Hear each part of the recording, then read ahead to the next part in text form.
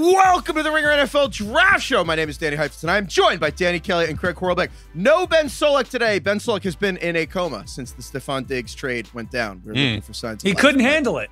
No, he just froze. Yeah. So, we're just going to try to resuscitate Solak. But until then, we're going to do a mailbag today. Thank you to everyone who emailed us at ringerfantasyfootball@gmail.com. But first, our mailbag, a little interruptado, because we have a Stefon Diggs. I just made that up. No, I don't know. I like it. Slightly offensive, probably, in some ways. Mildly, I'm not sure. Mildly offensive. Yeah. Mildly. Anyway, Stefon Diggs got traded. Let's just get into it. So the Bills traded Stefon Diggs to the Houston Texans. The Bills get a future second rounder, so 2025 second round pick. That's actually Minnesota's.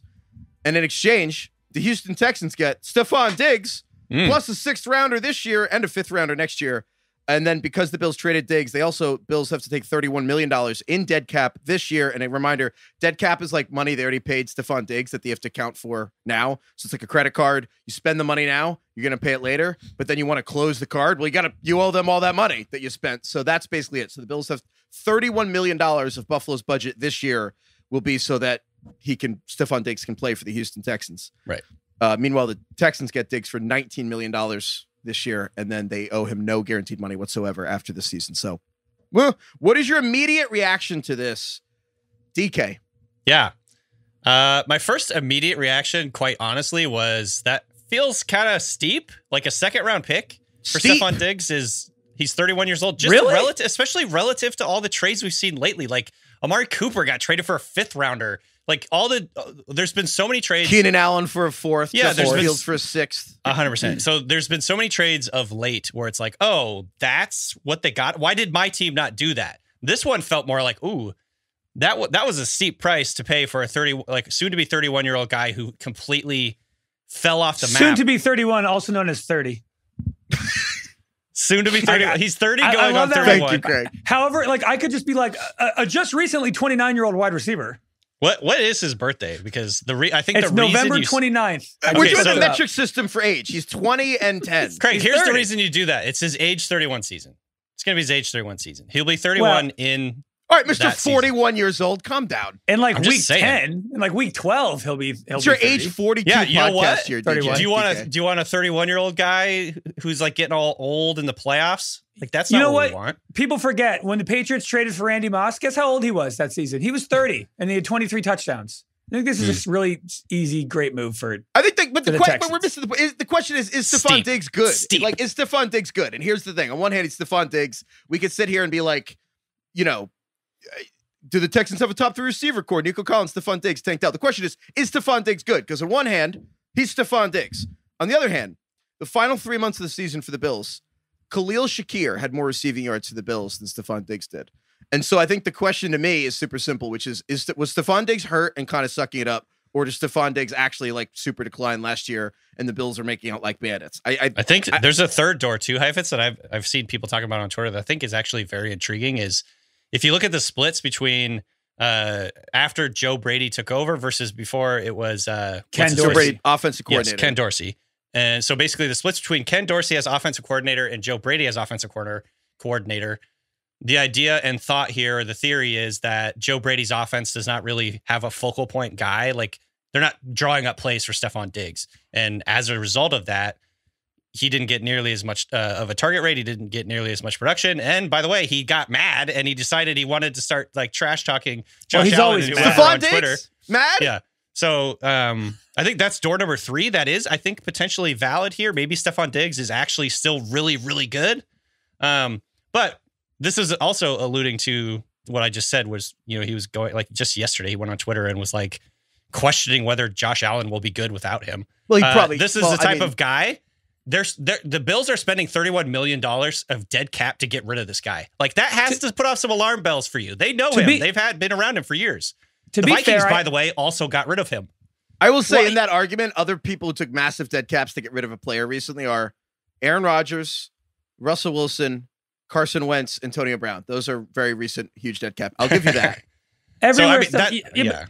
But Stefon Diggs went to the Bills and was fantastic for 4 straight seasons. Great point. They nearly made the Super Bowl, and we're basically, if Patrick Mahomes didn't exist, Josh Allen would probably have 2 Super Bowl rings right now.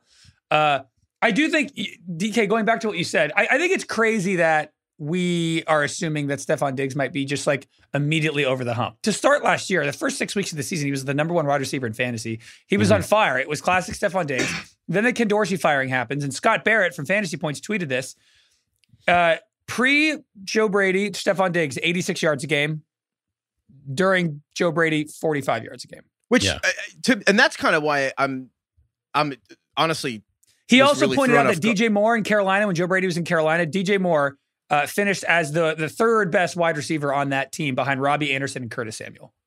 That's good. Wild. Joe Brady might not be a good coordinator. And that's why I'm thrown off guard, DK, that I'm surprised that you didn't think this was like a hit for the Texans, because the reality is the Texans had the 23rd pick, and then they flipped that to 2 second rounders with the Vikings. But now, and then if you take that trade plus this trade, the Texans turned the 23rd pick in the draft into the 42nd pick in the draft and Stefon Diggs. That's amazing. The Texans are doing everything we say. Rookie quarterback contracts. Yeah. CJ Stroud's cheap. You get to use the money around it. And they're like, all right, we have like 3 years now where CJ Stroud's going to be hopefully elite, healthy, and like great. And now it's like, all right, get him Stefon Diggs, get him Nico Collins. They spent money on defense. Yeah, I mean, I get that. And not only that, it's a 1-year deal. It's basically a team option after this year for Diggs. They're going to pay Diggs $18 million this year, and then it's up to the Texans. At that point, though, to be clear, I don't think that Stefon Diggs, if he can return to what he was early in the season last year, like obviously that's a great thing for CJ Stroud, and this is exactly what we preach all the time. Like, get good guys around your young quarterbacks while they can. This is awesome. Great point of view. You just asked me for my initial impression, and my initial impression was like, wow, a second rounder is steep, especially when you talk about Keenan Allen for a fourth. Well, there's been so many trades again that have just happened where it's like, you spent, that's all it took, a 6th rounder? Why is not every team doing this? The answer, though, is not to actually you, Craig, but the answer is that actually Craig's wrong. It's not a 1-year deal. They have no guaranteed money left, but they actually have like Keenan Allen. This is the last year of Keenan Allen's contract. So they're paying a 4th rounder because it's like after this year, he's 32, but then he's not under team control. Diggs has like 3 years left of team control. He has 4 years left in his contract, even if you. But aren't they all team options? They don't have to pick them up. Yeah, but that's good. That means the team gets to decide. That means if he sucks, they're not committed. But if he's good, he's under contract. That's what teams want. Teams want long-term commitments with no guaranteed money. That's exactly what teams want. I'm saying the same thing, that like worst case scenario, this is a 1-year thing and they don't have to pay for him for the next 3 years. Exactly. But best case scenario, Stefon Diggs leads the NFL in receiving, but he's under contract for 3 more seasons after that. The Keenan Allen for 4th, because it's his best case. What if Keenan Allen's incredible for Chicago? He's a free agent. Same deal with Justin Fields. After next year? So what? Justin Fields next year goes from getting paid $1.5 million to $25 million. Then he's a free agent, and they're going to decline it. So realistically, Justin Fields is a free agent next season. So that's why he went for a 6th round pick. The team control is why it's such a low, like a higher pick for Diggs. But I think it's easy to see why this is good for the Texans, the AFC South, all that jazz. I want the Bills. I think this is crazy for the Bills. If you're a Bills fan, I think this is kind of gutting, and especially because, frankly, this era of Josh Allen and the Bills as we know it is over, and Patrick Mahomes killed it. Like, as you said, Craig, like the reality is this is happening. The Bills totally did a facelift because the last 4 years, the Bills went for it. Like they maxed out all the credit cards to go for it the last 4 years. Patrick Mahomes ended 3 of the last 4 Bills seasons in the fucking playoffs. Patrick Mahomes, like, kind of personally ended this era of the Bills, and they spent all this money that they're like, all right, they maxed out the credit cards, and then you got to pay the bill, and you're like, all right, do I really need Peacock Premium Plus for $11.99 a month? Like, all right, it adds up. And they look, Micah Hyde, Jordan Poyer, they're 2 great safeties. Tre'Davious White, they're great cornerback. They're like adding up all these subscriptions, and they're like, do I really need this subscription to, like, I don't know. Again, Peacock Plus, Paramount, and then you look at Stefon Diggs, look, like $31 Peacock's million. Not that bad. Peacock's not that bad. There are worse streaming services out there. You can get it for free. That's the thing. Do you want Stefon Diggs $31 million? Do you want to just go get Brian Thomas, LSU in the draft? And so that's the thing. The Bills, unfortunately, are setting up the next 4 years. And this is the very painful transition process between their last title run. But this is like the 3rd era. The first era of Josh Allen was like, LOL, what a bad pick. Then the last 4 years that Mahomes ended. And now they like have to do a whole new one around Josh's prime. He's 27 years old. I just don't. Well, you see, if you want to talk age, Josh Allen is really 28. He turns 28 in May. That's the soon where you to can be jump 28-year-olds. Yeah. Yes. The formerly 26-year-old Josh Allen. See, I don't like taking a couple years off when your quarterback, who is a known maniac on the field, is nearing 30 years old. He's still in his prime. I mean, the physical side of Josh Allen is not going to get any better. He's not going to be like 33 years old doing the same Tasmanian devil stuff he's doing right now. So this kind of scares me. I think we're in a weird spot. Like if you're a Bills fan, you are less excited for this upcoming season and the season that follows than you were a week ago. I mean, your Super Bowl odds are certainly dropping. Even if you can dynasty brain this and be like, well, long term, we're getting off the Stefon Diggs thing, bad locker room guy, we're, the long-term contract we're off of. You can do all that, but in reality, the Bills are not a top 3 AFC team anymore. Well, he also wasn't happy there, which is probably not great to be paying, a $30 million, like $18, $20 million to someone who fucking hates showing up to work every day. But then also it's, again, I don't want to make it seem like they're just choosing to pull back. It's like the last 4 years were like a Thursday, Friday, Saturday, Sunday night bender that were like, oh, great night, great time. And then they're spending and they wake up Monday morning. They're like, oh, we don't have much. We spent money and they have to do a little reset. Now, I think what's crazy is the Chiefs did that and then traded Tyreek Hill and won 2 Super Bowls. Yeah, I was going to say, it's like the Bills' offense was still really good when Stefon Diggs was an afterthought in the scheme. Yes. Like, it's not like this offense is going to be total crap. And by the way, there's still plenty of time to make additional moves. Maybe they spend a first-round pick on a receiver and it looks a little bit better. Maybe they go and trade for a guy like, hey, Tyler Lockett or whoever, some other veteran guy who's kind of like nearing the end of his deal and another team wants to move on. Maybe they do this as like a little bridge type receiver situation in Buffalo. I think there's still a lot of dominoes that are going to fall before the season starts, before we really can say they're tanking it, or you know what I mean. They're just like, I don't think resetting. Right. They're certainly not tanking, but it's the different, like this happens in football. But what is the defining era, the game of the Bills, Josh Allen so far? It's still the 13 seconds game, right? What's crazy? They have no receivers left from that game. They have 4 defenders left from that game. Like it's a totally different team. And right, and it's like that's because they want to forget that night. They don't want to think about it. Yeah, Sean Did you see someone had a meme? I don't know. Maybe we cut this, but did you see someone had a Sean McDermott talking to Stefon Diggs and they captioned it? There's no I in Al Qaeda. Yeah, there's no I in Al Qaeda. That's great. Twitter, incredibly good bit. Was amazing. So, but to your point though about what do they do now? So I think we got an amazing email from, I'm not going to lie, I don't know how to pronounce their name. I'm not the pronunciation guy. JES. I don't know if that's French. Jess. Sure. I don't know. Sure. Jess. Do I want to attempt it? Jay? I don't know. See, if I did that, what if I did that? I would be anyway. Great question from Jay, which was what team with an absolute glaring hole in their roster would you be most worried about if they did not address that position in the first round or two? Timely. Incredibly timed the question. The Bills have the 28th pick. Again, the second rounder they got's next year. So they have the 20th pick, the 60th pick, and the 128th pick. I mean, the Bills kind of have to hit a receiver in the first 2 rounds. And I think the question is, do they go with a guy like Brian Thomas at LSU, or like if he doesn't fall to them? I don't know. What do you think, DK? Like, do the Bills trade back, try to add extra picks? I feel like they need 2 receivers out of this draft because they also lost Gabe Davis. Or sorry, call him Gabe Davis? Yeah. They lost Gabe Davis. Gabe Davis. Gabe Davis. Went to Jacksonville. And they signed Curtis Samuel, but Curtis Samuel is more of a replacement for like Cole Beasley. Like they still need 2 outside receivers. Yeah, it's tough because it depends on how bullish you are on a guy like Dalton Kincaid. Obviously, as a rookie, he looked pretty promising and was very productive for them. If he is their de facto number 1 receiver, sort of like a Travis Kelce type player, I don't think they necessarily need 2 receivers. I think they could probably do 1 and be pretty good, assuming like everything, you don't have a bunch of injuries or whatever. So I would say they need at least 1. And it would be shocking to me now, especially if they didn't use either of their 2 first picks on a receiver at this point. So I feel that way about a few teams. Yeah. I think it's kind of odd that 4 of the best, 10 quarterbacks in the league have a terrible receiving core right now. The Chargers with Herbert, there's nothing for them. They have the 5th pick in the draft. The Jags with Trevor Lawrence, I mean, I guess you have Christian Kirk, you have Gabe Davis. Okay. They have 4 guys who are B- or C+, and they're fine with it in Jacksonville. They have the tight end. Patrick Mahomes, obviously, and Rashee Rice is in a weird situation right now. We don't know what's going to end up with that. And then now Josh Allen and the Bills. Like these are teams all with first-round picks that all have massive glaring holes at the wide receiver position with legitimately Hall of Fame quarterbacks. Maybe not DK, Trevor Lawrence. Well, that just tells you about the salary cap, right? A little bit. Well, I mean, there is a question there about whether I think that at the end of the day, not to go nerdy, but I think it's the other thing about the trade comp, DK, it's like supply and demand. It's like every year we have all these receivers entering. There's all these receivers in the draft. So do you want to pay a 22-year-old $1 million a year? He's going to get better. You want to pay a 30 going almost 31-year-old? Yep. Make 15, 20 million a year, and they're going to get worse. because then there's the supply. There's more and more receivers every year, and I think teams are like, oh, should we just be putting a quarterback? And it's the Leonardo DiCaprio. He's like, look, why would I get married? Yeah, it's another 25-year-old I could date. That's easy. So that's fun. Bills pick 20th in the draft. Let's say Marvin Harrison Jr. at Ohio State. Malik Heifetz Neighbors at didn't LSU. like that. Heifetz blew right past that. That wasn't funny, for him.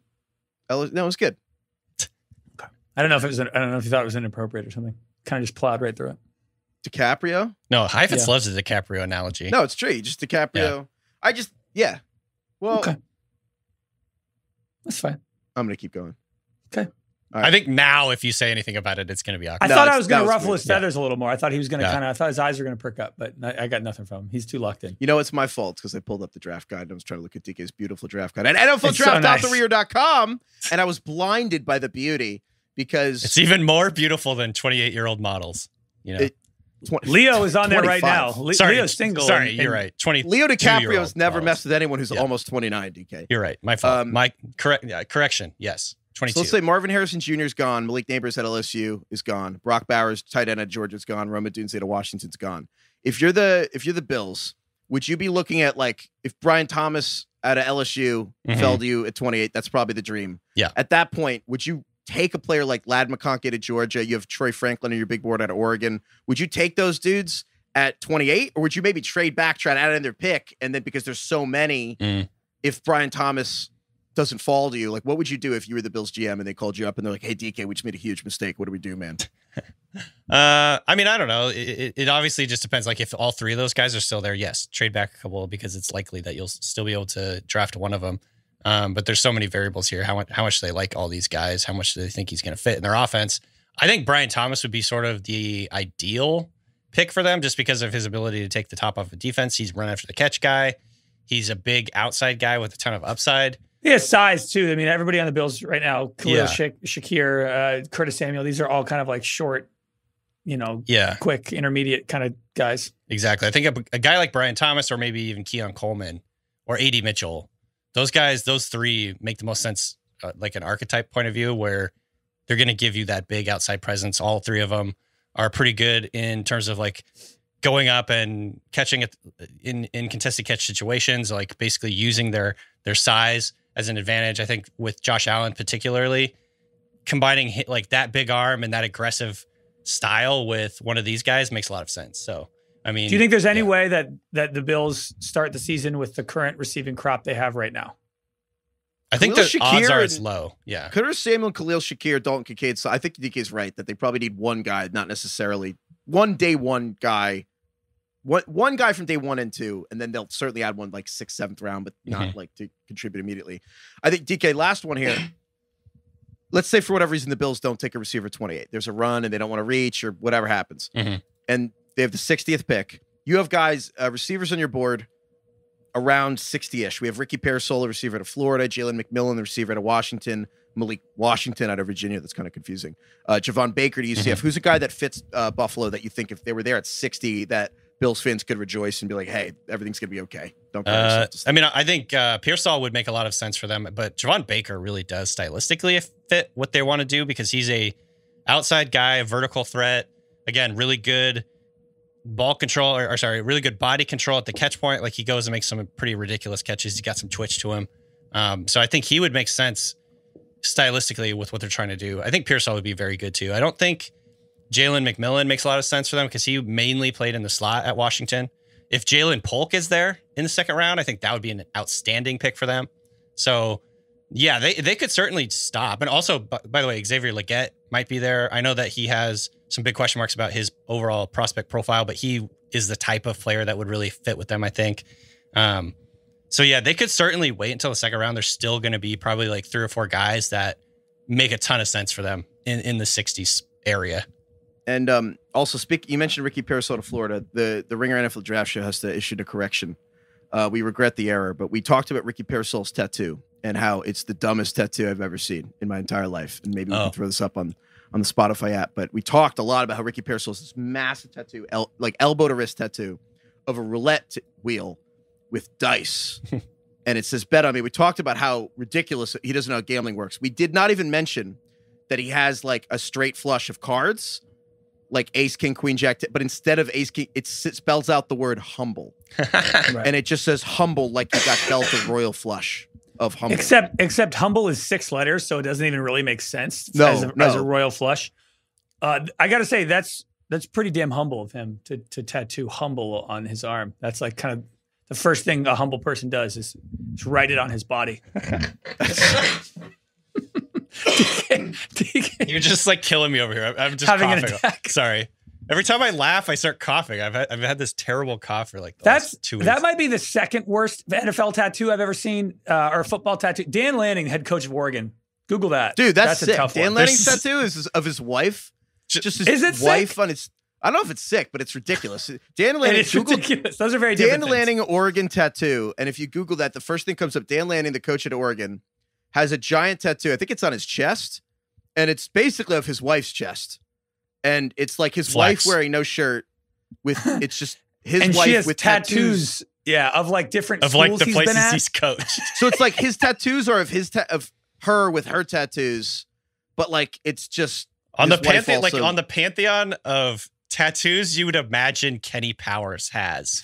Yeah. Like Dan Lanning, Ricky Pearsall. Those guys Yes. are up there on that. 100%. And you Yeah. need that to be a college coach. It's why Oregon is such a juggernaut, is because he has that tattoo. There's no other reason. It's Right. because of Email that. us at ringerfantasyfootball@gmail.com if you know other people with insane tattoos or just we'll always take tattoos. Wait, what was the Always take correction?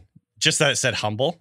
The We didn't correction mention was it. that we didn't Oh, okay. point out the most ridiculous part of the tattoo we were joking Got about. it. I also got to point out Odell Beckham has a Dark Knight tattoo of the Joker, like a really realistic one of Heath Ledger, and it's directly between like Barack Obama and like Lil Wayne, and and Martin Luther King. Like that's who's like flanking the Joker, and I'm like, what do they talk about on his leg? I mean, even I just Lil Wayne love being this. there with Yeah. Barack and Martin Luther. It's just like a wild, yeah. All right, anyway, you guys want to do some emails? Yeah. Emails. And it's a mailbag. All right, yeah, emails. I want to start with Jess again because Jess asked 2 good questions. Jez. Yes. I think Yeah. it's yes. Anyway, Je. Maybe it's Je. Email us yes and tell us how to I pronounce think it. the S is silent. Yeah, I should have replied before. I don't know. Je? Je? Maybe. Je. Je. Chouf- I should You know what, ask I'm gonna- Liz. My wife speaks French. So does Jeff. That'd And be I feel useful. like his name Here. is French. Yeah. Flex. on the Also, left you could photo. use Google. No, it's No, cooler when I ask Liz. All right. Jay asks, what quarterback in the last 5 to 10 or longer years, whom you consider a bust now, do you think could have been a decent starter if given the Jordan Love treatment?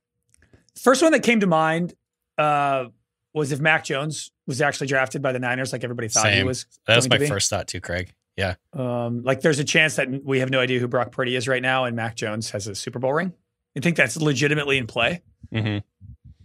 Yeah, I had the Um, exact same thought. I think like Mac Jones, especially when you take into account like how pretty well he played as a rookie, like he looked pretty decent. Like there was, I think, a good amount of optimism with around him around what he could become in the NFL, and then everything just fell apart in year 2, and then year 3, of course, was just a disaster. So I'm actually still of the opinion like Mac Jones could end up being a starter in the NFL again. He's not like we haven't necessarily written him off totally as a bust. I think, the other guys, of course, that we've probably over defended over the years is Justin Fields. I think just the way that they've sort of switched offensive coordinators on him and never really gave him a very good supporting cast, all these things. There's a lot of mitigating circumstances with why he struggled so much, I think, early on in his career. Heifetz has got his cat on screen here. Great He's getting cat. all the wires. He's like a rag doll. You can really just do whatever you want with him. Come back up here. He's just a little baby. I also think if you want to go the other way around, if you want to go to 2018, the Baker, Mayfield, Josh Allen, Darnold, Josh Rosen year, pretty much so of those 4 quarterbacks, Josh Allen's the only one who really worked out. Baker's doing okay now, but had an interesting start. If Josh Allen is on any other team, if Josh Allen is on that Cardinals team, on the Jets, on the Browns, I'm not sure he is who he is today. And I think if Sam Darnold was on the Bills, Sam Darnold might be, on year 7 of his career right now, starting in the NFL. I totally agree. Like, this is why I'm so big on nature versus nurture. Like, Baker Mayfield went to the Browns and had 5 coordinators in 3 years. He went to the winless Cleveland Browns. The Bills don't look great, but the Bills made the playoffs a year and a half earlier without Josh Allen before he went there. And then on that note, instead of quarterbacks who made it, Russell Wilson went to the Legion of Boom Seahawks. I don't think he's anything anywhere else. Dak Prescott got to play behind the best roster in the NFL, the best line in the NFL. I don't know if Dak becomes anything anywhere else. I think that's the case for like way more people than we ever want to admit. Like Kirk Cousins started his career with like 5 head coaches in the NFL. Like if he goes to a different staff, like they might never have made anything of him to start. And if they don't get the good start, they don't get the chance. So I also, am not gonna lie though, I misread this question and I actually thought it meant something else. So I had a list of quarterbacks that I thought would have succeeded in this era of the NFL that wouldn't have been, or that from that's old not what eras? they asked. Right. But I went down the Terrell Pryor wormhole from Ohio State, and I'm like, dude, if Terrell Pryor came out now, Terrell Pryor for the youngins, 6'4", 228 pounds, reportedly had a 4.33 40-yard dash. So that's basically like taller Brian Thomas at LSU, but he plays quarterback. That's like what people want, right? 6'4", 228. That's what you want a quarterback, right, DK? Yeah. Terrell Pryor got suspended at Ohio State because he paid for tattoos with signing footballs. Talk about he literally got suspended. Jim Tressel resigned as the coach of Ohio State because they signed footballs instead of paying money. Now, like they would literally nothing matters anymore. They'd be paid in commercials for the tattoo shop now. Can't believe that used to matter. Do you know what I didn't know? So Terrell Pryor got kicked out of Ohio State and had to do the supplemental draft. He got kicked out after the NFL draft happened. Do you know what I realized? The NFL suspended him 5 games to uphold the NCAA ruling. So Terrell Pryor signed for footballs in Ohio State tattoo shop, and then his first 5 NFL games he wasn't paid because he did that. Yeah, and then he ended up being a 1,000-yard receiver anyway. But I'm like, him as a quarterback now, like I think would have been. It's a totally different era.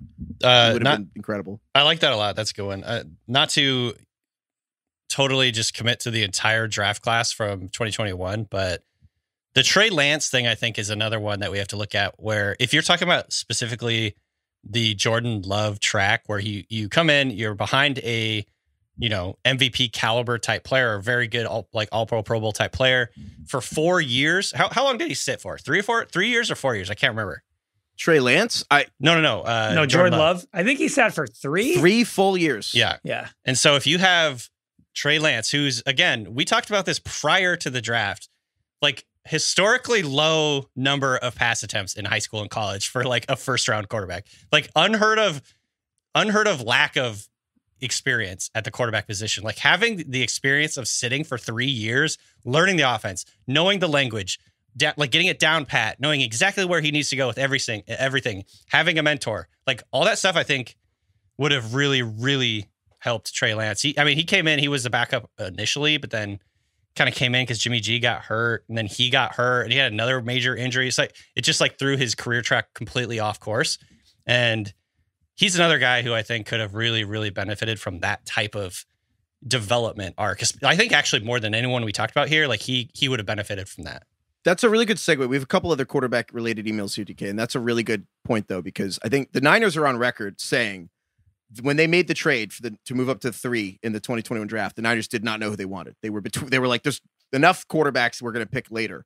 And at the time they made it, they thought they wanted Mac Jones, and then they changed their mind to Trey Lance. But to your point, I think that Kyle Shanahan was swayed by the siren song of Trey Lance's mobility, the ceiling of the offense being higher, but that they were swayed, but they hadn't made the total commitment that, hey, Kyle, you have to be patient with this kid if you're going to do it. And they didn't have the commitment to that. So with that said, I think like that's a good idea, that there's sometimes the idea of what a quarterback can be, but is there like an organizational, philosophical commitment to like what you're going to do with these people?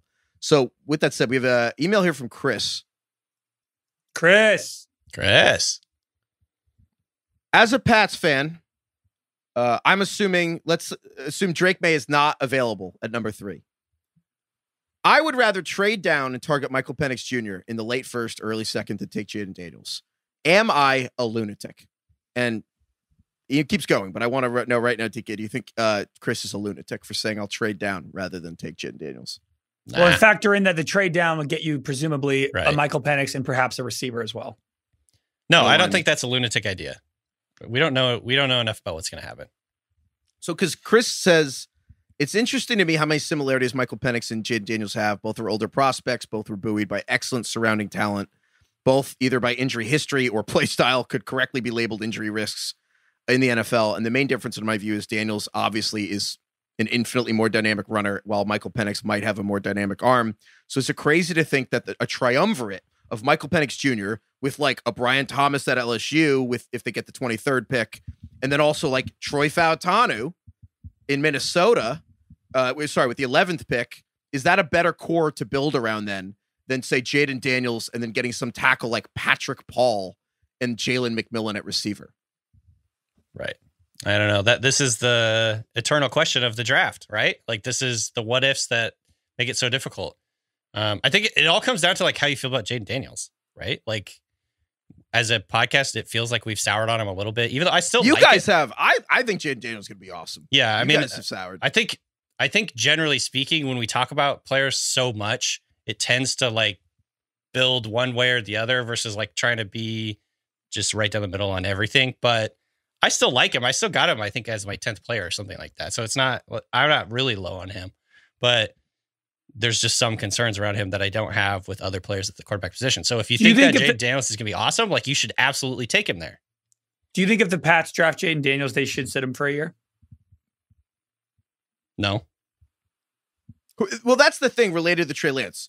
Who are the quarterbacks that would be best suited to sit for a year and get not Jordan Love treatment, but at least Mahomes? Mahomes sat for a full year and came in like at the end of the season, week 17. But like, who are the quarterbacks that you think would be best served to sit for a year, no matter where they went? I mean, probably JJ McCarthy because of his lack of experience. I think with Jaden Daniels, he's started for 5 or 6 years now. You know, he started so many games. Second only in this class to Bo Nix in terms of total starts in his college career. He's got plenty of experience. The question, I think, when it comes down to if New England takes him at 3, is do you sit him simply because their offense sucks?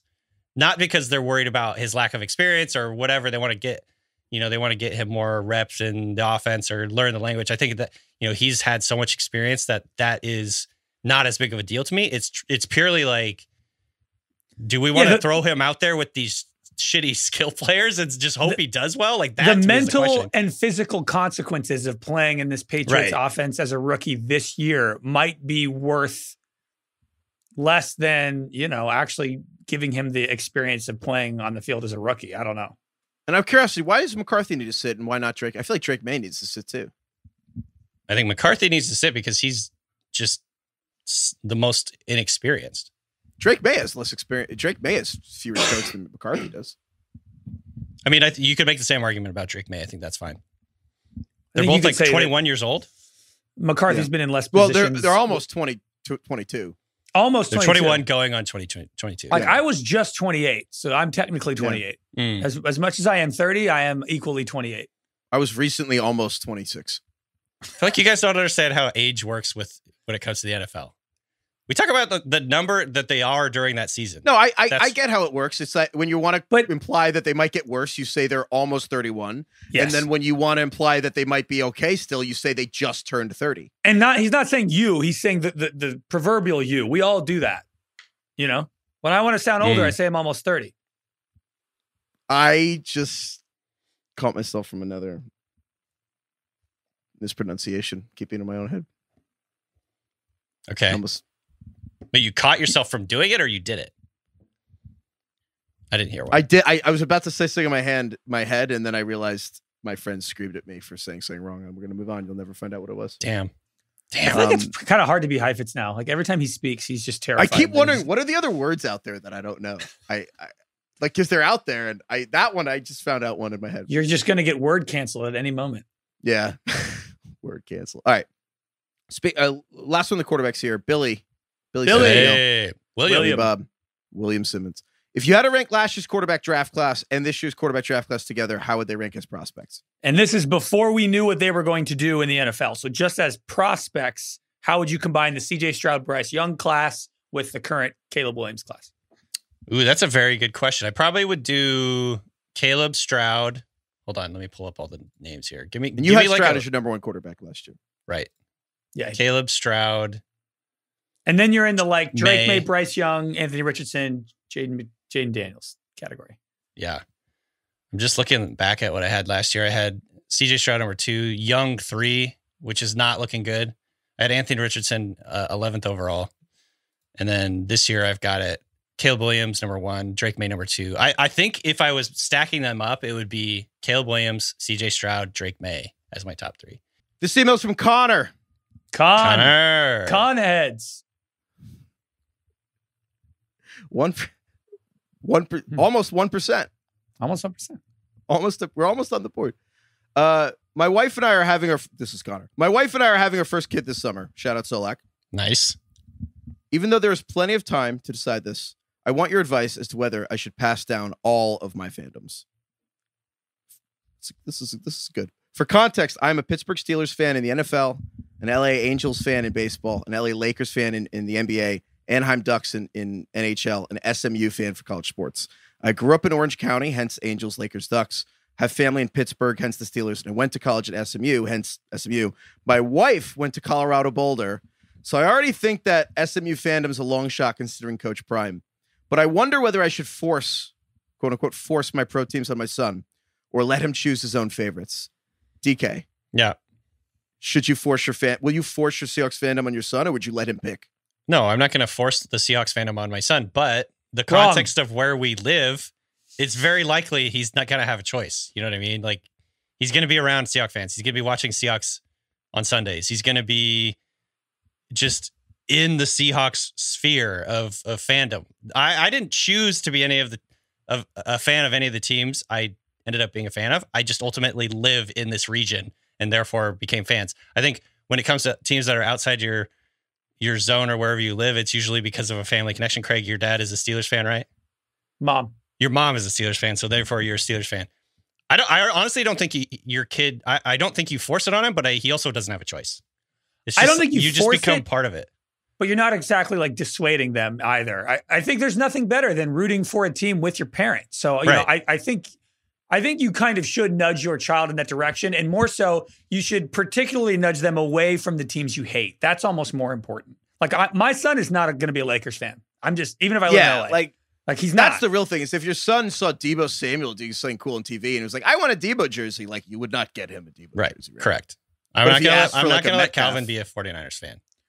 You 100%. Need to lie, you got to lie and say no, the Niners are a terrible organization, and you know whatever you can do to dissuade your son in those young formative years. It's like my mom when I was a kid told me that I was allergic to dark colored soda and that I didn't drink it, and to this day I don't like it. Great trick, yeah. So whatever it takes. For Connor specifically, I wouldn't worry about Boulder because like Deion Sanders is not going to be in Colorado for very long. This kid won't have memories of Deion Sanders in Colorado. He's gone. Yeah. If Bluey ever gets canceled, DK, just tell Calvin that the San Francisco 49ers are responsible for that. Wait, DK, what did you do? Didn't you tell him once you just told him Paw Patrol broke? Yeah. Paw Patrol, terrible show. Awful show. It gets him like riled up and wanting to do violence and things like this. I hate that show. Wait, so Bluey's like the best kid show ever, but Paw Patrol's like a nightmare? Paw Patrol is the worst. And there is just million toys for Paw Patrol everywhere. Every other person that I know has Paw Patrol toys. You were inundated with Paw Patrol. And I just told him it was broken and he bought it.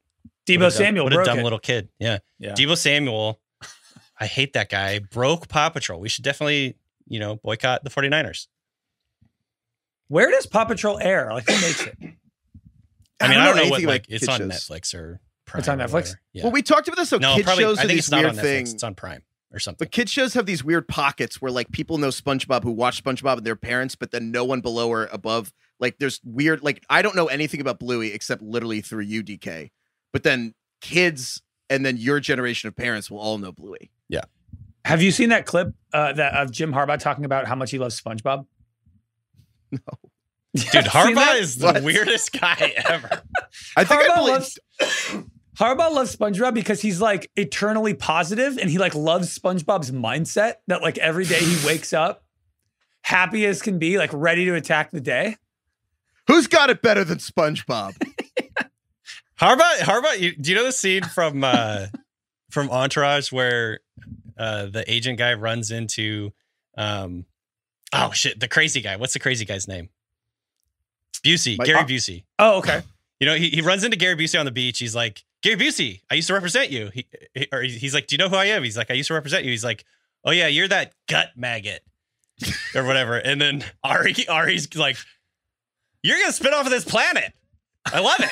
Keep it up. Like every time I hear anything Jim Harbaugh says, I'm like, you're going to spin off of this planet. I love it. Keep it up. He's like, I love that SpongeBob guy. He wakes up every day, happy as can be. It doesn't matter what's going on in his life. He tries to see the positive, work hard. He's like, Squidward, I don't like that guy. Negative. Not into him. You're going to spit off this planet. I love it. He's and like that would do anything to just sit there with Jim Harbaugh, like observing Jim Harbaugh with like his children and grandchildren, like just watching like the Alaskan bullworm episode of SpongeBob, or just like, you got to stay away from the hooks. That's true. There's a lot of hooks in life. You're a gut maggot with no guts. Gut maggot. What are you talking about, Jim? We'll see if we have a gut maggot award for 2024. Wow. I believe anything but Harbaugh. He's in the Tyson zone. All right, Connor, good luck. All right. Next up, we have an email from Shane from Ireland. Shane. Another one I can't pronounce. Did you saw the Chiefs sign this guy, Louis? I think it's Louis Rees-Zammit. I'm sorry, I'm butchering it. Louis Rees-Zammit. He's like this incredible rugby player. Yeah. Call him LRZ. So Shane emails in, LRZ, Welsh ex-professional rugby player, a quality one at that, has signed as a receiver for the Chiefs. Do you think here any other international players have an impact as a playmaker? Do you think there will be more international players getting selected in the coming years with more exposure to the NFL? And I was curious what you thought of this, DK. We didn't talk about this with the kickoff, but the new kickoff rules where like the kicker's where he was, but now all the tackling team is like way closer, and they have to, it's going to be a touchback to the 30. They're going to, I think 8 out of every 10 kickoffs they're hoping will be returned. The Chiefs sign this guy. I think he's going to be a kick returner for them because I think they're going to turn all these kickoffs into rugby, because I forget who pointed this out, but LRZ, this guy can the Travis Kelce play, obviously you guys know, where he did the lateral. Tony. Yeah. I think that's going to be like every kickoff with this guy, because he can throw a football left or right like Kelce did 25 yards, but he can do it mid-stride. And I feel like the spacing, they're going to have to be so disciplined that I kind of think there is going to be like a bunch of weird, like two, like you used to do this in Madden, but 2 returners back, and it's going to be like one Kadarius Toney and one rugby player. Ooh, and I do think there's going to be like a lot of these. I think it's going to be a slow burn type of deal where, it happened in the NBA, right? Over the years, as the game grew internationally, you start to see more and more players come to the NBA from overseas. And I think that probably will happen with football. I think we're at the very beginning of it. It's not going to be like every one of these rugby stars turns into an NFL player. I mean, I think we've seen a bunch of quote unquote former superstars in rugby or whatever it is come over to the NFL, and most of them don't really pan out. But that doesn't mean none of them will. I think Jordan Mailata, wasn't he a rugby player? I believe so, yeah. Or I don't know, because there's different leagues that I don't know the details around, but he's an international player. I'm sure it's going to be a thing. Yeah, I'm sure it'll be just only grow in the future. Also, there's a bunch of international punters and kickers, because of their skills growing up playing soccer or rugby or whatever. I do feel like the lateral is the next big innovation in the NFL. Like, I think that Tony Kelce play that blew up our show last year, I think stuff like that, the hook and ladder, is really innovative, and if done properly, could change a lot. I think, moving the ball around after the first completion and handing the ball off, I think if you can figure that out, would change the game. I 100% agree. It's like there's not really incentive for innovation, but that if coaches actually could take risks, that would be like insane. If I'm a good team or a really bad team. Like if I'm the Chiefs and I'm up 20 in the 4th, I'm running that shit. And if I'm the Cardinals and I'm down 20 in the 4th, I'm running that shit. The one I keep thinking about also, like big pick, like 50 years from now, is like, why didn't they Ravens just draft Anthony Richardson? And like, why don't they just run the option with Lamar and Anthony Richardson have 2 quarterbacks? And that's something that now seems insane. But I do think the idea of like a quadruple option, basically, where it's like RPO, of just like you have a run, like, I'll throw it or hand it off, and then Anthony Richardson can also throw it or keep running. And it's like, there's a million things. Like, I still can't believe a quarterback hasn't figured out. There hasn't been a quarterback that can throw with both hands. I can't believe a quarterback. I can't believe a quarterback hasn't figured out how to punt. That still blows my mind that Josh Allen can't be the punter for this team and change. You can't do forever. 2 things, Craig. Yeah, it's like Roethlisberger just did it like all How the dare time. you. He would just punt. You're telling me Anthony Richardson else can't punt? You know how hard that would be if it's 4th and 5 and Anthony Richardson's back there to punt? It would change everything. You can't do 2 things. It's a really good call, Craig. That like 4th and 3, and then you lead everyone up, and then he's like, all right, shotgun, he just punts it. Yeah. Like Roethlisberger did that for like 10 years. I don't know why people aren't doing it. I really don't. Save a roster spot. By the way, Mailata did play. He played rugby league in Australia previous to coming to the US. He entered the NFL through the International Pathway Program, which is where we see a lot of the international players come through. And he was a 7th round pick. Man, imagine that. What a gamble by the Eagles. Great job by them. I'm still mad the kickers can't punt either, honestly. You can't do two things. Don't even think about it. All right. Another one here. You want to do one on switching fandoms, Craig, or do you want someone who's really mad at you about what you put in your body? Let's do the second one. He's mad at me about the poppy? Nope. Raw milk. Everyone's mad this about is from milk. Redacted, who's a confirmed doctor. Redacted. He's a confirmed doctor. Craig mentioned the other day he's drinking raw I'm milk. a I confirmed cannot doctor, get too. into too many details because Dr. of HIPAA. Nick. Yeah. Dr. Redacted. I can't get into too many details because of HIPAA, but I am a doctor and a maternal Sure. fetal medicine specialist. I've seen moms and their babies get tough infections from raw milk, even to the point of death, bleeding out of every orifice, including the eyes. Jesus. Craig, please, please, please do not drink or discuss raw milk. I can't even discuss it? He's going full Will Smith on me. Keep raw milk out your mouth. He's saying you're canceled for talking about raw milk. What's this person's name?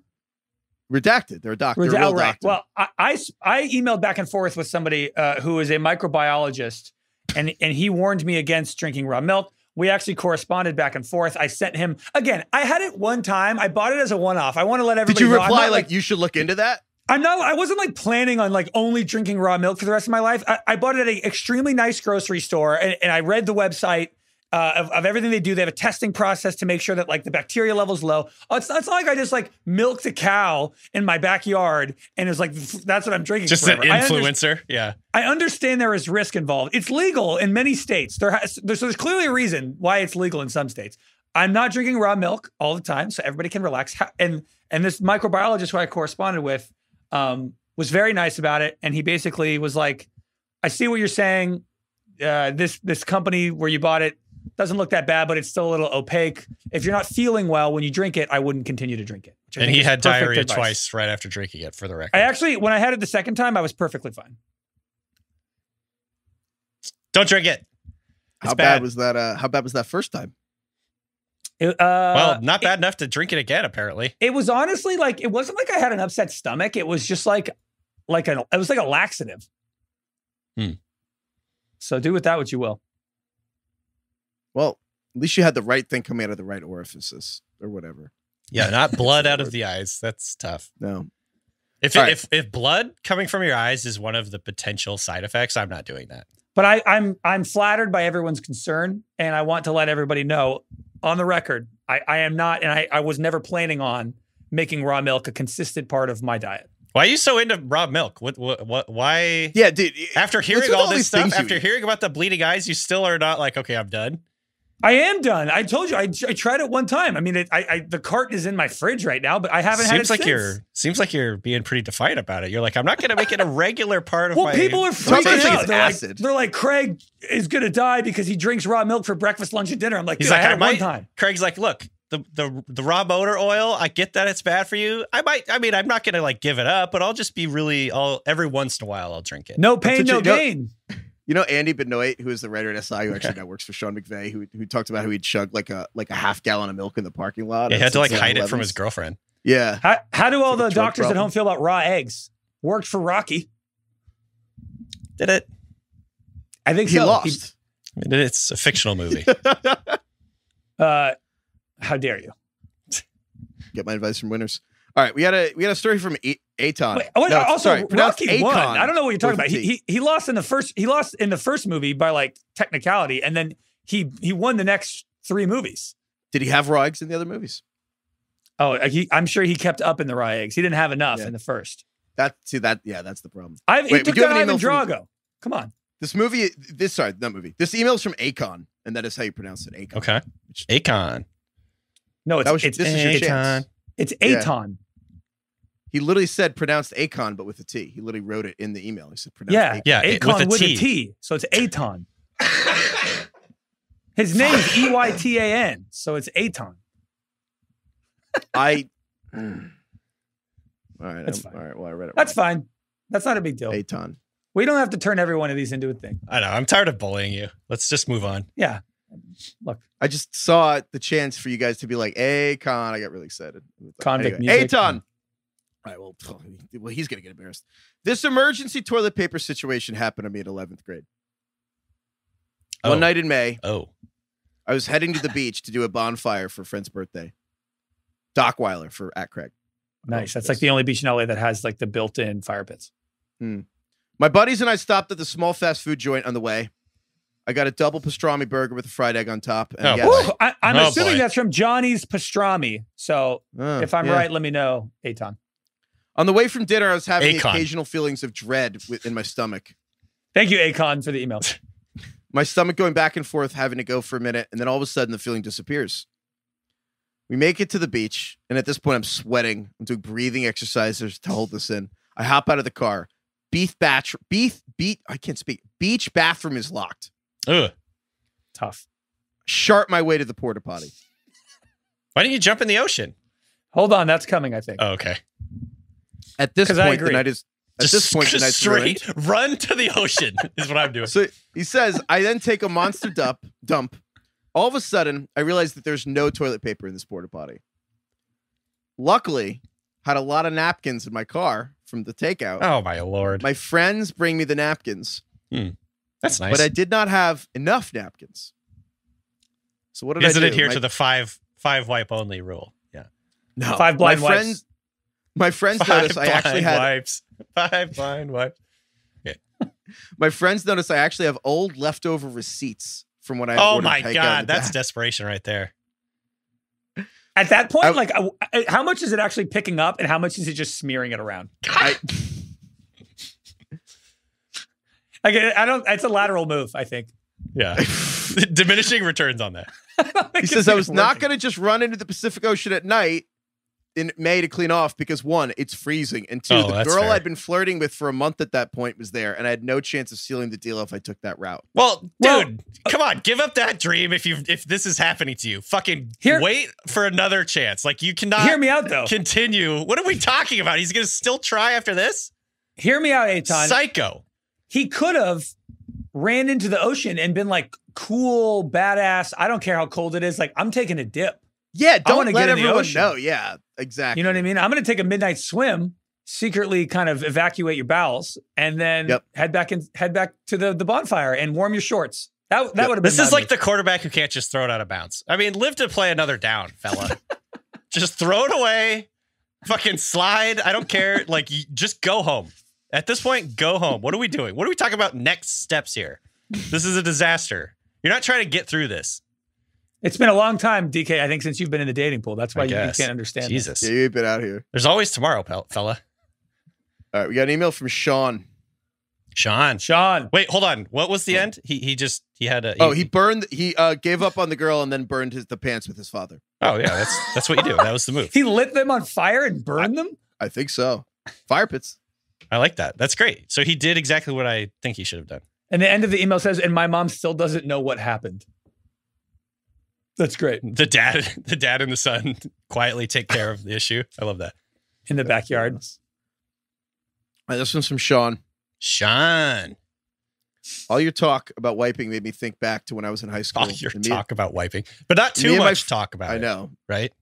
Me and my friends were having a conversation about wiping after you poop.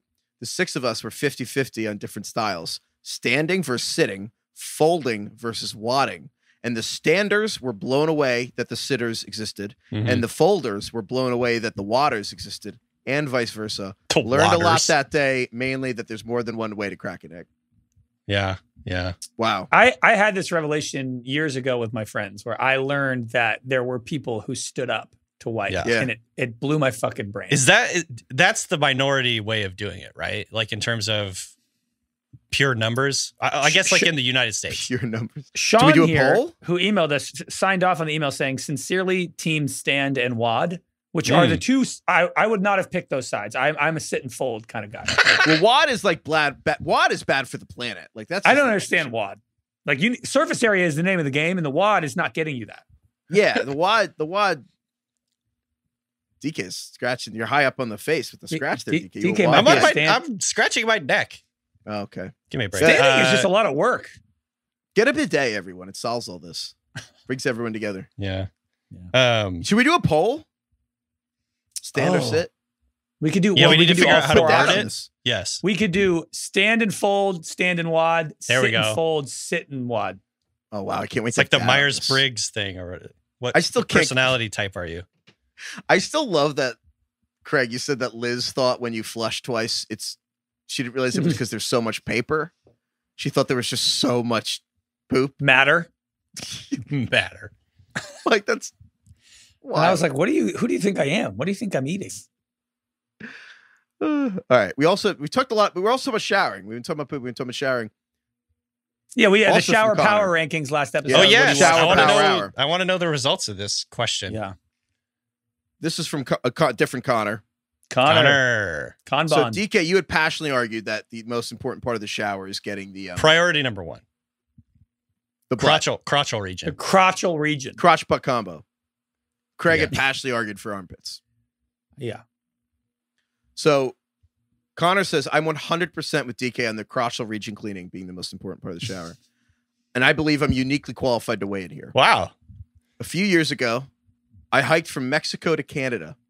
Mexico to Canada. That's far. There's a country in between there, and he hiked it. Which is along a 2,650 mile Pacific Crest Trail. Nice. It's 2,600 miles. It took a little under 4 months for about 20 to 25 miles a day. That is one of the Damn. most impressive human feats I've ever heard of. That's wild. He says, and in that time period, Connor says, due to the lack of plumbing, I took about 10 real showers, Jeez. not including like dunking in a lake or river. In 4 months, Obviously, 2 showers. my entire body 10 showers. smelled like. What'd you say? Sorry, I you know when you like misspeak and you know the people at home are gonna hear it, but you didn't. Yeah. So you're like, of I course gotta do. correct myself. Like a couple episodes ago, I said that CeeDee Lamb was the best receiver in the draft class he was in, but it was actually Justin Jefferson. I knew it was Justin Jefferson, but I didn't. I was like, it's not worth it for me to like cut everybody off and be like, it's actually. And then somebody tweeted me like, how did you not How dare know you, it was sir? Justin Jefferson? I'm like, it's a real pickle as a podcaster. But anyway, I said 2 miles and I meant I said 2 showers instead of 10. It's 10. I'm sorry. Thank you All for right, glad that. we cleared that up. Took 10 showers. Says, obviously, my entire body smelled, but nothing can compare to the smell of the crotchal region neglected of soap and water. Right. I could go into more detail, but thinking about the smell is too traumatic. The thing that I failed to talk about, and I was mad at myself for not really bringing this up, is Craig. Do you still hold that opinion, and would you stick to it hard if you knew that there was going to be some copulation happening later that day? Oh, I think it's a fair question. And in that scenario, crotchal region jumps up the board to first off the board. Yeah. Here's my. So I think what Connor's email is perfectly valid. If you're taking 10 showers in 4 months, I get that. Yeah. My argument. I think what Ben was Smells saying like too is like Bigfoot's dick. Yeah. On a daily standpoint, from a daily standpoint, every single day, if you could only wash something that day, but you shower every day, like most people I think do, I'm doing the pits because Actually, by the way, most people definitely don't shower every day. I think that's a misconception. I do, for the record, but I don't think most people shower every day. okay, or even maybe every it's- other day. A lot of people don't, I should say. I'm just saying on a day-to-day basis, I think the armpit is the most important because it's the easiest to give off It's the closest smell to to people other around people. you. Yeah. You know, if you miss a day showering and you know, even with deodorant, you could sometimes be sitting next to somebody at work and it's like, I think I kind of smell. Yeah, that's true. If That's you true. miss the crotchal region and it's just water one day, you got underwear, you got pants on it, I feel like you can hide that for much longer. We have 10 proof of showers in this. 4 months, crotch, I understand. we have proof of this. It's really hard to rewear a shirt if you've been sweaty, but it's pretty fine to rewear jeans. Yeah, well, Yeah, the but not shirt, underwear. Not underwear. Yeah. No, it's not underwear underwear, but I the guess shirt that's is true. is touching the body. The All right, jeans fine. are not. All right, that's not it. Well, yeah, all right, I guess you're right. So what was But the, it's a- did we get like a sense of what the results were, Heifetz, in terms of overall volume? Well, It seemed to me like 2/3 sided with DK, 1/3 sided with me. Yeah. Just Luckily, depends on you're the allowed people to shower who are, more than who one part are of your body. hoping and or knowing they're going to be But bumping like uglies DK, later. if you smelled bad right now, like let's say you just played basketball and you had to go to dinner tonight with some friends and you could only wash the crotch or the pits, what are you doing? Well, the crotch, because I can put on deodorant. Okay. I guess You think I guess like if in that specific narrow scenario, if that's normal life. People work out, they go home, they shower, they go to work. Well, here's and then they make sweet, sweet love to their partner, right? Hopefully. every morning. But on this note, you guys are having this hypothetical conversation about like obviously one or the other. It's like, well, obviously you could just do both in the shower. Right. But we got other emails. You can only do one from now on. That's no, the but rule. this is from. I'm sorry, I forget your name, but you're a hero. It wrote in, the fact that DK and Craig thought Heifetz was bougie for using a detachable shower handle here is wild. I now assume that they both about face, bend over, and spread their cheeks to the fixed shower head for minimal water pressure. And like, it's definitely better to reach these areas you're talking about that you want flushed quicker than spinning in a circle, hoping the falling water rinses the suds off you. What kind of low water pressure are you dealing with? I feel like I have enough water pressure to Like, rinse you could just myself of water. A detachable shower handle that you can like use all over. It's like $23 No, on Amazon. Recognize that. I mean, look, I've gone to Europe. I have used these. I think they suck. I hate that. I don't know. It's one of those things where it's like What do you mean? What sucks? the detachable water spout. It's not where a second one. It's the primary. You can just I pick thought it it up. was a It's like second one. It's like which a is why I called cordless you phone. bougie. No, it's like Okay, so you can do not a second both. one. I think that's fine. Yeah, it's like if that second one was the only one. That second one's on the wall where yours is. Yeah. And like it's one. It's like a cordless phone.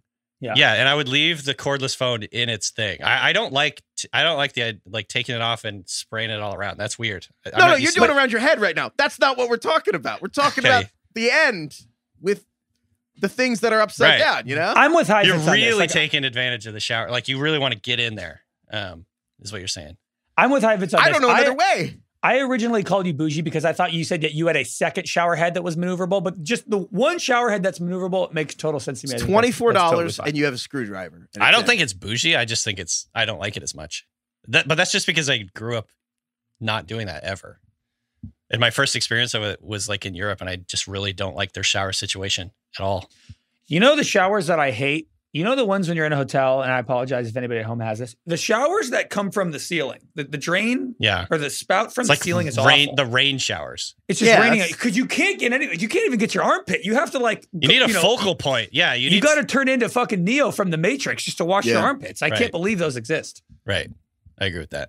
That's like an idea someone came up with like at a boardroom, but like they never. You know what I mean? But it like looks that sounds cool.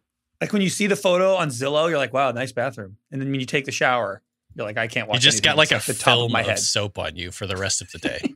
I think this is going to be my Christmas gift to both of you. I'm going to send you guys like really nice shower heads to swap in for your wall mounted ones. I will not be using that. Sorry. I'll accept that. I think you say that, but then when you try it, so do you have one? You have one setting. You can't even change the setting on how the water comes out. I have the best shower in America. Like I bought a piece of shit house. Okay, I bought a 100-year-old house. By the way, this is the 100th year of my house. Wow. Built it in 1924. And the only thing I liked about it when I bought it was the water pressure was incredible in the shower because there's one bathroom, one shower. And I'm like, I could live here. Everything else could be crappy. And as long as the shower pressure is like this, like I'm keeping it. I'm not changing that fucking shower head ever. I don't care. What does that have to do with the water pressure? There's a whole bunch of different shower heads now. And this is probably like environmentally bad, but like we'll reduce like the shower pressure so you use less water. But I need that water pressure. I need it in my life. I think we should have an episode where we all admit like the one anti-eco-friendly thing we love to do. Right. Oh, because everybody has that one right now. For the record, I take like my showers are very fast, so I count for it. My building in DC, they separate recycling and garbage, and I saw one day I looked outside the truck. They put it in the same truck. Put them in the same one, and I'm like, you know what? Now I just fuck it. I'll throw out the cans. I'm like, what am I gonna do? This is all terrible. I felt terrible. So You're not doing your part, Heifetz.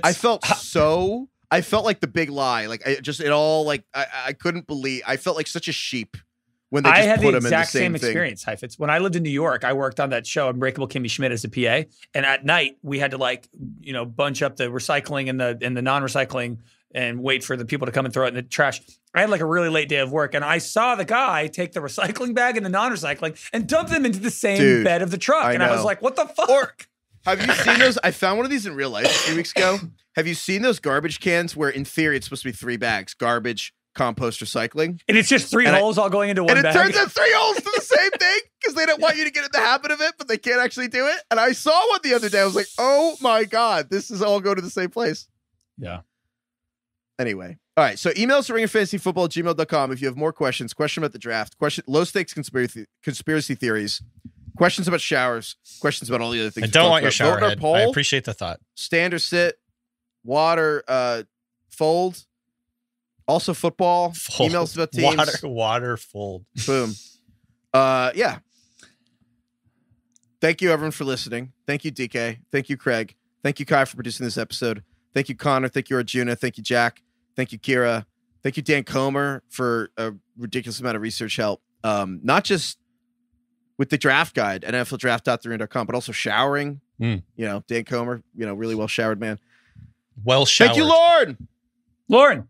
Thank you, Outcast. Thought you were going to go on Akon. I thought it was finally Akon day. I've said that recently, I feel like, though. Oh, did you? Yeah, you're right. Outcast is so good, though. I love Outcast. Hell yeah. It's like Akon with a T. I thought. What did you think that meant? I thought if it was like spelled like Akon with a T, that would be right. But obviously that was I think I confused the word spelled and pronounced. I think I have like a problem. No. I do feel like more like Charlie from It's Always Sunny every time I do this show. The irony is we all do it a lot, but you just do it a little more publicly and when Solik says prescient every episode, no one's like ho ho ho. What's your guys' favorite Outcast song? What's your guys' favorite Outcast song? Mine is So Fresh, So Clean, I think. I think specifically your armpits only. Yeah. Not I sing it every time I shower. Yeah. I think is it you know what? It's probably really basic to say Miss Jackson or B.O.B., but like I'm a basic person and it's fine. So I'm going to say it's a great Miss Jackson song. and B.O.B. No shame. And hey, yeah, Roses. They're all good. Roses smell like poo-poo. Yeah, that's right. Outcast, they always say the term like no skips. Like they actually have multiple no skips albums. Also, wait, did you see the album he just put out, Mr. like Andre 3000? The album he just came out, the song names on the album? No. He just put out like, when was the last time Andre 3000 had music? Like 15 years ago? And then he released this album where it was like just like a jazz flute, like he was Ron Burgundy with no rapping whatsoever. Nice. Did you see this? No, I'm looking at it now though. Andre 3000 Diggs Jazz. Look at the names of the songs on the album. Wait, what's the name of the album? Oh no, it's called New Blue Sun. Look at the names of the tracks on this album. Interesting. They're all like full sentences. They're full sentences. They're like the opening songs. I swear I really wanted to make a rap album, but this is literally the way the wind blew me this time. That's the name of the first song. Phrasing. This third song is That Night in Hawaii When I Turned Into a Panther and Started Making These Low Register Purring Tones That I Couldn't. I don't even know what it is. It goes off the end of Spotify. It's provocative. Jazz. Gets the people going. All right. Well, DK, you're a jazz guy. Check that out. All right. Boom. Nice. Just Andre and Stan Getz. All right. Goodbye, everyone.